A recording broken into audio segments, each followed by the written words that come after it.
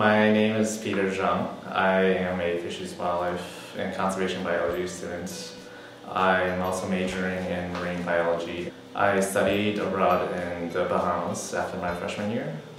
I started out in CLA as an undecided major.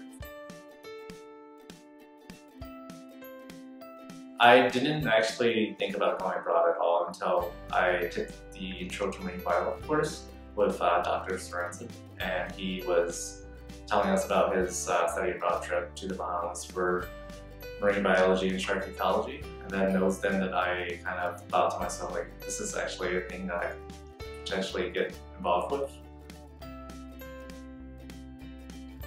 To pay for the study abroad programs, I applied through the Learning Abroad Centers for their scholarships. I also applied for the CFANS scholarships. I thought that the trip was a phenomenal trip. We had a lot of hands-on experience taking pictures of sharks, catching baby sharks and stingrays, and it was just a really, really good trip, and we learned a lot. So going abroad to the Bahamas actually helped me get out of my comfort zone, and it really helped me build connections with professors and made lifelong friends. After the trip, we came back and we formed the University of Minnesota's Marine Biology Club.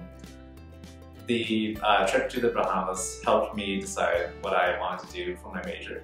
Coming back from the trip, I actually switched from CLA to CFANS, and then I declared my major as a fisheries, wildlife, and conservation bio with the marine biology minor. Going abroad to the Bahamas definitely helped me make connections, especially to Dr. Sorensen.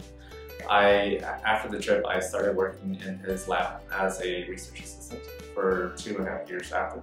Since coming back from the Bahamas, I've gone to Honduras, Galapagos, and Australia. The program definitely helped me understand what I wanted to do after college, and it definitely did point me in the direction of marine biology, so I'm definitely thinking about grad school. I'd say the most important thing that I've found is on every trip, the way you see it, your perspective really influences how your experience goes. I've had a ton of fun in these trips because I've found people who would get up at 5 a.m. to go snorkeling with me.